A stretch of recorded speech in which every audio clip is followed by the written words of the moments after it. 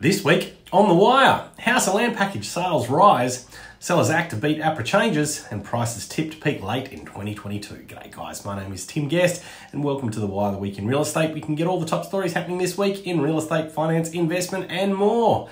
Kicking it off with our top story for this week, house and land package sales rise.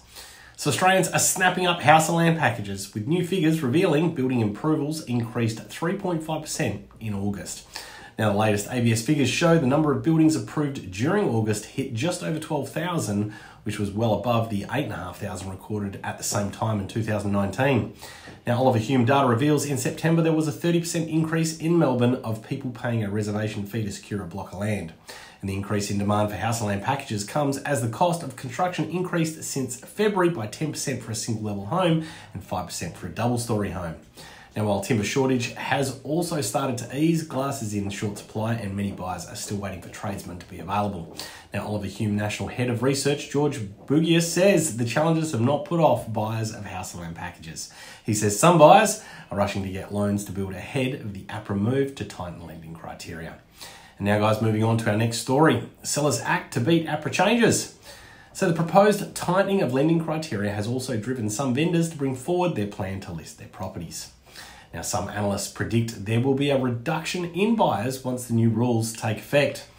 At the same time, buyers who want to borrow the maximum amount are rushing to gain pre-approvals before the new regulations kick in, which is from the 1st of November.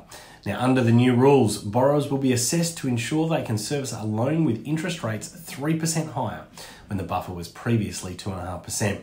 Now, the CBA says the changes will affect only a small number of borrowers, as only 8% of the applicants are seeking to borrow the maximum amount. Now, those who obtain pre-approval under the old criteria before November 1st will have 90 days to use that for pre-approval before it expires. Now, Shaw Financial Chief Executive Theo Chambers says those who have procrastinated about buying are now feeling a sense of urgency. And now for our final story of the week, prices tipped to peak late in 2022. So Australian property prices are tipped to peak by late next year, according to a new Goldman Sachs analysis.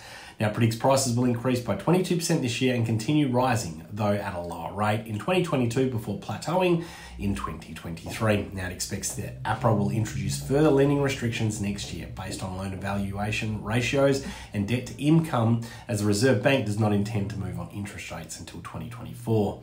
Now, it has held its key interest rate at a record low of 0.1% since November 2020. And RBA Governor Philip Lowe has said they will not raise rates to curb mortgage lending, but may introduce portfolio restrictions on individuals' lenders' shares of lending at high debt to income ratios, or limit lending at high loan to valuation ratios. Now, Andrew Boak of Goldman Sachs says, from a policy perspective, we think the softening in price growth over the next few years supports our relatively dovish RBA rates, but the cycle would weigh on prices and house-related GDP growth. Well, guys, they are the top stories happening this week. Now, please don't forget to like, comment, and share this video, and follow or subscribe wherever you're seeing this. Have a great weekend, and remember, guys, there's only one thing in life that makes a difference. That's action. Thanks a lot, and bye for now.